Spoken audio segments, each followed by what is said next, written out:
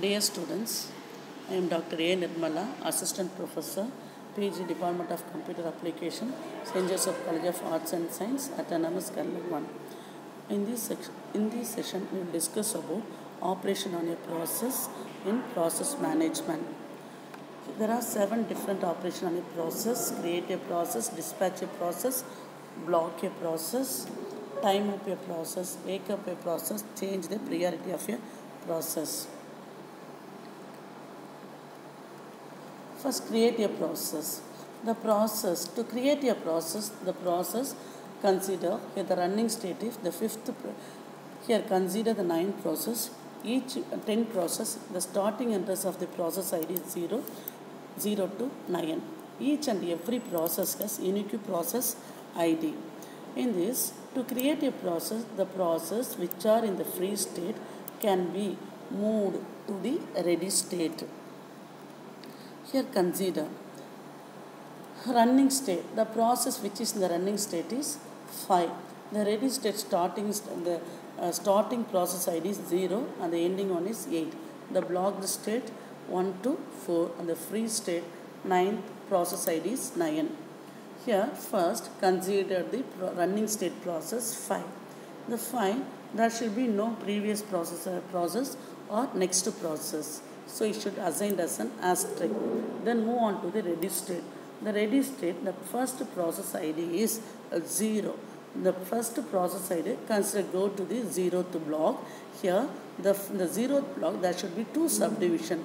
The first subdivision, first partition is here we assign the values 2. 2 here, 2 represent which process is going to be get executed next will be loaded first. The process already which is executed or which is reside or lying before the 0th process IDs represent the next. Here before 0th process ID there will be no process, so we assign as asterisk. So the next process which is going to be get executed is 2. Then consider second process ID. The second process ID, the next process ID which is going to be executed is 7 and the previous process ID which has been executed is 0, and then take the next one is 7. Take this 7, the process which is going to be executed is 6, so the 6th process ID is allocated and the process which has been already executed is 2, so it is assigned as 2. For the 6th one, the same procedure will be followed. For the 8th, there will be no next process, so assigned as asterisk and then 6. Then go to the block state.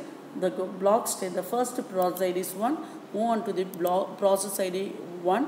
Here, the next process which is going to be executed is 3. The next one is called as an. There should be no previous process, so it should be assigned as an asterisk. The same procedure will be followed for the allocation of the process control block.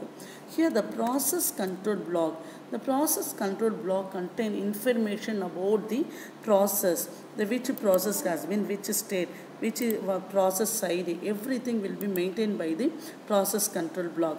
Here the process control blocks has the process ID, ID means here in this process we are representing the process ID is 0 to 9. Process statements, running state, ready state, block state, free state. Then priority. The process 0 to 716, we are giving the first priority to the 0. Here we are then pointed to the next resources. So all the information will be get stored here. Here in then first when the creative process from the free state it should be moved on to the ready state. The next one is called as an kill a process. Kill a process means the process which is in the running state can be get terminated. So the running state 5 will be get terminated means it should be moved on to the free state here. So the running state now it should be waiting for some other process, so it should be in the scheduler process. So in the process control block the same process will be followed. The allocation, for example, first ready state 0 means there should be the next state going to be executed is 2 and the previous state there will be no previous state, so you assign as asterisk. For 2, go to the second process. The next process which is going to be executed is 7, and the previous process which is already executed one is 0. And then go to this 7. The next process going to be executed is 6. The previous process which has been executed is 2. The same method will be followed to 6 and then 8. The 8, there will be no next process. So assigned as asterisk the process which has been going to be which has been executed is 6. It should be assigned as 6. Then go to the block state. Go to the process 1, process ID 1. Here there should be the next state is 3. Previous state there will be no, so previous process has not executed, so assigned as asterisk. So it should be applicable for 1, 3, 4 and 9 and 5. After Cuddalore process, we are going to carry out dispatch process. When the process will be get dispatched means from the ready state to running state. For the process which are waiting in the running state, moved to the which are waiting in the ready state, moved to the running statement, it should be called as dispatch process. Here in this, here the ready statement says 0. 0 now in dispatch process, the process in the running state is 0. 0 can be moved to the running state. So look at it. Dispatch process. So here 0 can be moved to the running state.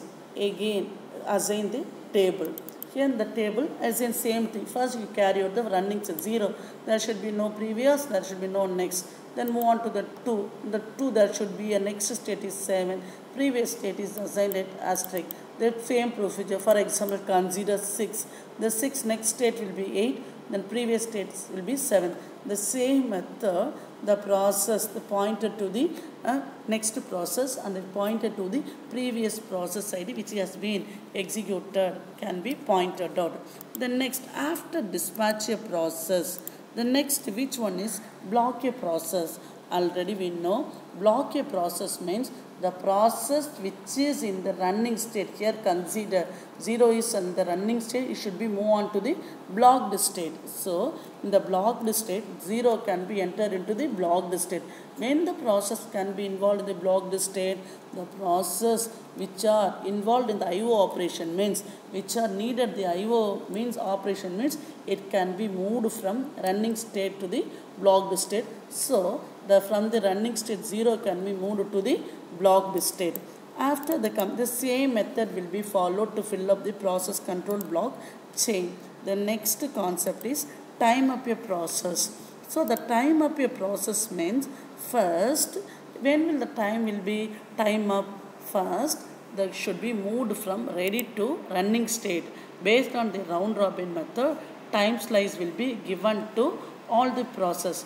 The time slice expired means before the completion of this execution, again it move on to the ready state from the running state. So first it will be dispatched from the ready state to running state. So ready state data will be goes on to the running state.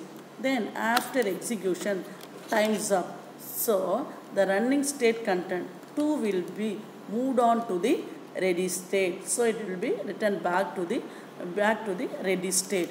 So it should be called as a time up a process. And the next one is again you have to, for the time up a process, again assign the process control block chain. And the next one is called as an wake up a process. When it will wake up a process, the process which is involved in the block state, after completion of the IO operation, it will be moved on to the ready state. So from the block state value, here consider the block state value is 1. It should be moved on to the ready state. Here the block state 1 moved on, it should be moved on to the ready state. So from the 1 will be moved into the ready state. It should be called as an wake up a process. The next one is called as an change the priority of the process. The operating system will access the process control block chain. For the schedule, it will change based on the priority. It will give preference. After the scheduling will be based on the priority of the process. So the operation on a process means there will be first one is called as for example create a process means from the free state it should be entered into the ready state. And then kill a process means the process which is running on the CPU scheduling will be get terminated means it should be called as an kill a process. Block a process means the process which is in the running state will be moved on to the IO, which will be moved on to the blocked state. Time up means first it will be dispatched, then it will be after before the completion the time expired means it should be moved on to the time up. It will be again returned back from the running state to the ready state. Thank you.